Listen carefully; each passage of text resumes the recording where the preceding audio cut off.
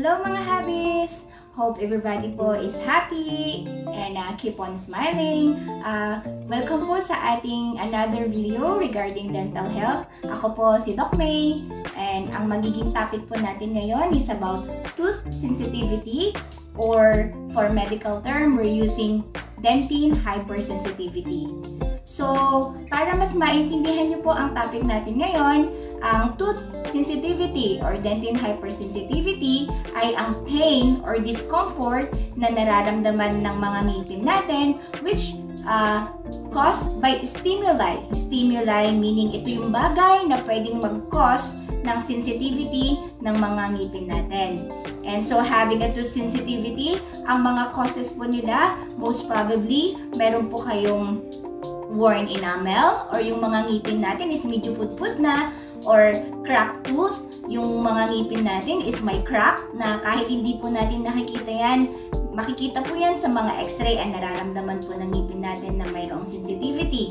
Or could be pag bagong pasta po tayo or kung mayroong any procedure na ginawa sa ngipin natin, nakakaramdam din po tayo ng hypersensitivity. And also, pag yung mga gums natin are receded. So yun po yung mga causes po ng tooth hypersensitivity. So, para mas maintindihan nyo po ang topic natin ngayon, we prepared a short clip, video clip, explaining po and showing what is tooth hypersensitivity. So, please give us a little time, panoorin nyo po ang ating video and hope may matutunan po kayo.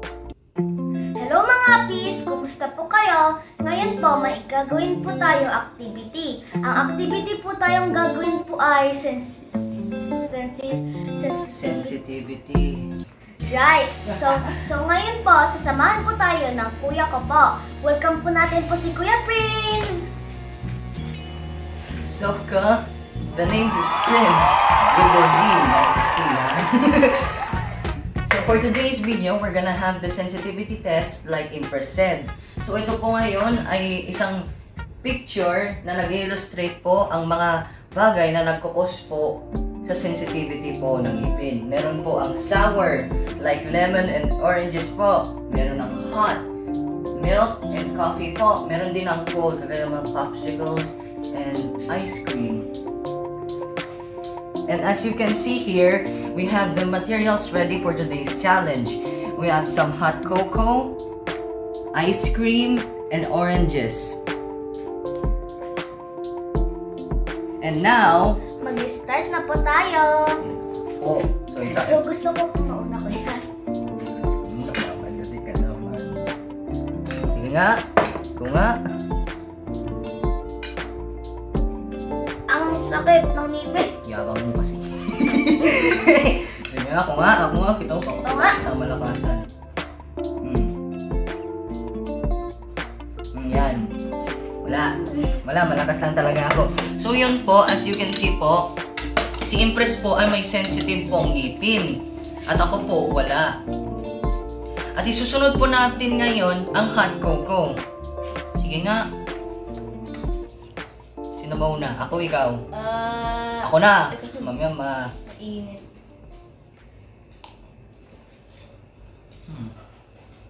Wala naman po kung nakamdam. Sige, ikaw nga. Same, wala rin po akong Yan. Okay, so yun po.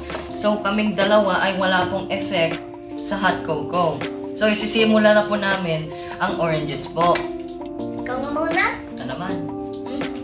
Kuha ka na din pero. Ay sabay na lang. Uli na eh. Okay, 1, 2, 3, go.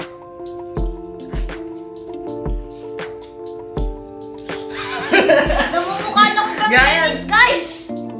Oo po, may sensitive po akong ngipin, confirmed! Same! So yun po, sa ngayong araw ay mukhang tight po kami. Kasi si Impress po ay nag-sensitive sa ice cream. Sa cold po. At wala naman din po naman sa amin ang na-epektuhan masyado dito sa hot cocoa po.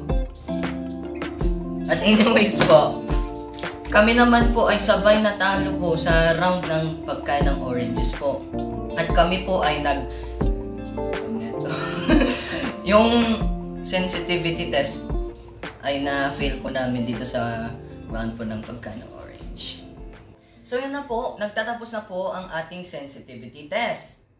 Salamat po kay Ay, ako pala dapat pinapasalamat kasi ako featured eh. So anyways po, i-explain po ng aming mommy na doktor at dentist pa later po ang tungkol sa dito sa sensitive teeth po. At explain niyo parang causes, definition, paano nangyari po yun at paano po kontrahin. At salamat po sa pakikinig. Ako po si Prince with the Z, Z, hindi P-R-I-N-C-E. Sige, ikaw nga. My name is Empress with Z, not like E-M-P-R-E-S-S. Sige, salamat po. Salamat Bye-bye po, bye po. So mga happies, I'm back. So I hope napanood nyo yung video na ginawa ng mga anak ko. Nakita nyo naman yung mga anak ko. Nakakatuwa, di ba po? So from there, nakita nyo po yung different reactions ng mga anak ko for a certain stimuli. Yung sinabi ko nga po kaninang stimuli is yung bagay na nagkukos ng something. So yung ginamit po namin doon sa experiment na video na yon is mayroon po tayong ginamit na hot, cold, and acidic. So, ang ngipin natin ay nagiging sensitive po siya sa mga temperature ng mga foods na kinakain natin. So, from kanina, kung napansin nyo po, ang naging material na ginamit po natin for cold is yung ice cream. And from there, nakita nyo, si Impress ay nagkaroon siya ng reaction sa ice cream, which is yung cold temperature. Si Prince naman, wala naman po. And then, for the second material na ginamit po nila is the hot cocoa or yung hot choco milk na ginawa ko po para sa kanila. And both of them, wala po silang reaction sa hot temperature na food. And then, in the third part naman po is yung orange, sliced orange, which is acidic or citric food po, which in both po sa kanila ay nagkaroon ng reaction.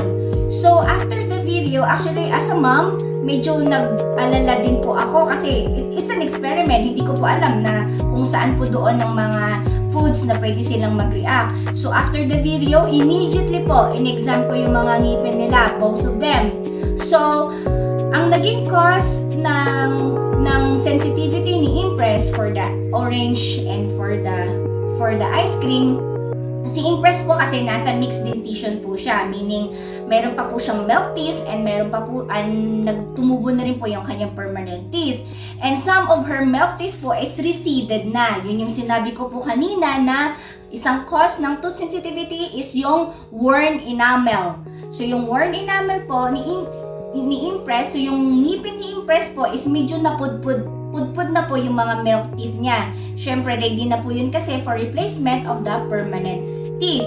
And also, napansin ko rin po sa kanya, medyo may mga recession po yung mga gums niya. So, kasi po actually si Impress is masipag po yan mag-toothbrush. So, most probably po, siguro, hindi ko masyadong natututukan yung pagtutoothbrush niya dito sa backside. So, medyo napapadiin po siya. Pero actually, nothing so alarming naman po yung kay Impress. Konti pa lang naman po. So, yun yung mga causes ng sensitivity ni Impress. So, yung meron nga po siyang worn enamel and meron din siyang gum recession. So, pagdating naman po dun sa anak kong si Prince, nagkaroon siya ng sensitivity doon po sa acidic na food or yung orange. Actually, nung in-exam ko rin po yung mouth ng aking anak na si Prince, napansin ko rin po na nagkakaroon na rin siya ng worn enamel. Sa gabi po kasi naririnig namin mag-asawa, nagkakaroon siya ng mouth grinding. So, ang mouth grinding po, alam niyo po yung nagkakaskasan yung mga ngipin niya. So, most probably, that is the cause na mayroon siyang worn enamel. So far, yung gums niya is okay naman. So, ayun nga po, ulitin ko, ang tooth sensitivity was caused by cracked tooth, was caused by worn enamel, by gum recession, or kung after ng pasta. So, from that activity, as a mom, wala po akong masyadong i-worry sa mga anak ko kasi so far naman, minimal pa lang naman po yung yung mayroon silang situation bakit nagkakaroon sila ng tooth sensitivity. So, pumunta na po tayo kung paano natin masosolve yung pagkakaroon ng tooth sensitivity. So, immediately po, nung nakita ko yung naging result ng tooth sensitivity test ng aking mga anak, bumili na po ako agad ng mouthwash with fluoride, and bumili din po ako ng toothpaste for sensitive tooth. Actually po, marami po yan sa market. Hindi na lang po ako magme-mention kung anong brand. Basta pag bumibili po kayo, makikita nyo naman po na yung mouthwash is with fluoride. And yung toothpaste, okay, for toothpaste, usually alam nyo na yan. Pag sensitive tooth, Sensodyne. Okay po? So, ang maisasabi ko lang po regarding dito sa mga toothpaste for sensitive teeth, hindi po sila advisable na gamitin for long period of time. So, mayroon lang pong specific duration kung kailan nyo siya dapat gamitin kasi matapang po yun eh. So, it might cause more damage to your tooth. So, hopefully po, naipaliwanag ko po ng mabuti sa inyo kung ano ang tooth sensitivity. I just want to emphasize lang po a certain comparison po. Kung ano po bang pinagkaiba ng tooth sensitivity sa toothache. Usually po, majority ng mga tao is nakukonfuse po sila na parang akala nila is parehas lang yung tooth sensitivity at saka toothache. Hindi po. Okay? Ang tooth sensitivity is nangyayari lang po yan if there's a certain stimuli or yung sinasabi ko kanina may isang bagay na nagtitrigger nito.